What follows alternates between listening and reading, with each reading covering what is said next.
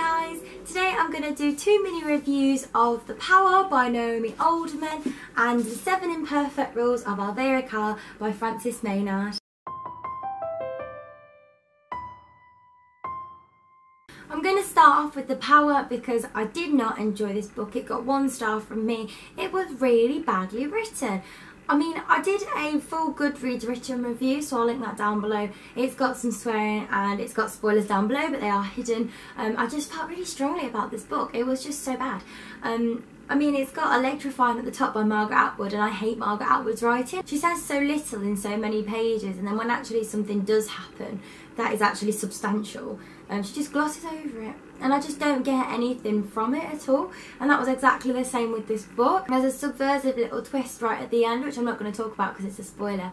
But that honestly made me feel slightly better about the book, but it just come too little too late for me. Keeping with how badly I think it's written, it's got a 4-point perspective. One of them's from a man. There's lots of diversity in this book, which I really enjoyed, but also the voices just seemed quite cardboard. Like I was hoping for more fleshed out characters, and the world just felt so, even though it's meant to be a dystopian of modern day, it just felt so detached and so unrealistic. I didn't feel like it could happen at all. I didn't feel like it was actually approaching the issues that it was, like feminism and power and male patriarchy in any sort of important way at all. I just felt like it wasn't good enough. And also the narrative style with the 4-point perspective, towards the end of the novel they just throw chapters in there of just random people. I skimmed the last half of this book because I just wasn't enjoying it at all, and when the action actually did happen it seemed like a bit better, but it just seemed a bit too sci-fi for me. It just seemed all over the place, a bit like this review, but I just didn't have the energy to put all my thoughts together eloquently for how badly I think this book was in this video, but in the review it's a bit better. The good thing about it though was that for the first 70-80 pages I was gripped. It started off well, and then it brought in lots of religion and it spent a lot of time in a convent, and I think the balance of the 4 narratives really went downhill. They all amalgamated towards the end, but 2 narratives in particular I felt we didn't connect with as much as other 2.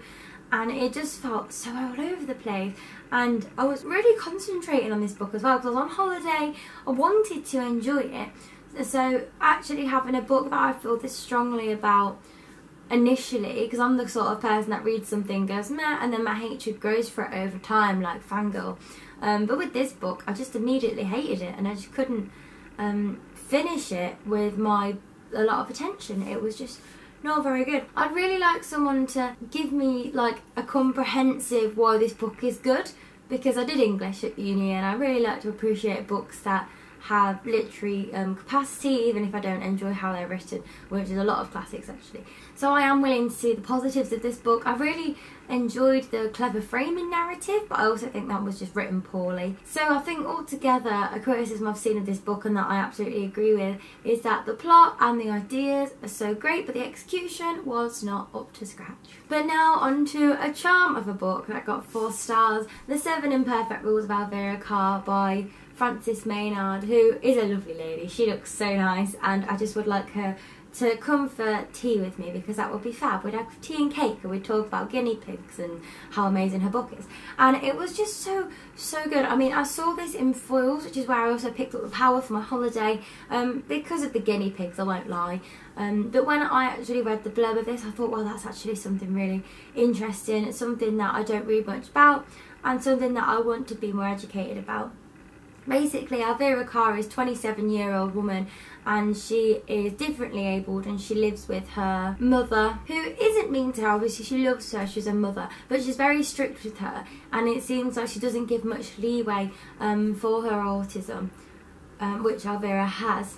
And when things go wrong with her mum and Elivira has to do things all on her own, it just takes you on a journey of how she has to navigate the world and how she's taken advantage of and how people treat her differently, but how she thinks exactly in the same way everyone else does. She has her own inner thoughts and she thinks she's different. She thinks she stands out because of that, but in her head everything she thinks are not her kind words. Just show how lovely she is and how she is absolutely capable of everything.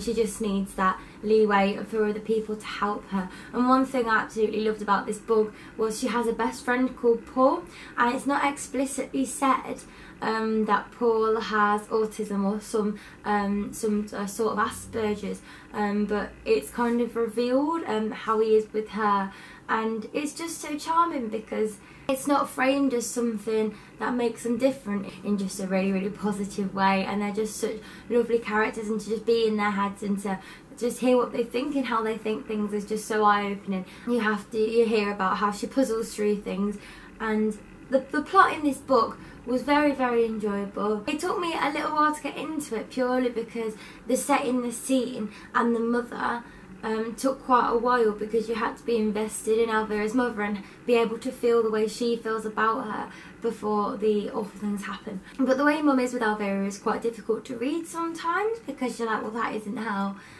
people should be treated. But when you understand that Elvira does actually love her mother, and it's just a relationship that they've got going, it seems so real, because it seems just such a way a relationship could actually be, like, rather than a perfect mother-daughter relationship and everyone treats each other exactly as you think. It was just so much more interesting and detailed and brought much more depth to the story. I also loved the character of Charlie. I can't say much about him, but he is such a lovely, lovely guy, and the whole mystery aspect about it of Elvira and her dad, because she has to investigate her dad, who has been dead for a very long time, but who she thought was someone who he wasn't, was really great, because it was like a little detective story as well. And just so you know, I'll tell you about the guinea pig. She actually volunteers in a little guinea pig support centre where she gives out guinea pigs and people stroke them, and they're like care guinea pigs, like you go and stroke dogs and it makes you feel better. And everything about this book I just really, really enjoyed. I'd recommend it to anybody. I hope you enjoyed these mini reviews. I don't want to dissuade you or persuade you to read these books. I just want you to make your mind up on your own, so we can have a chat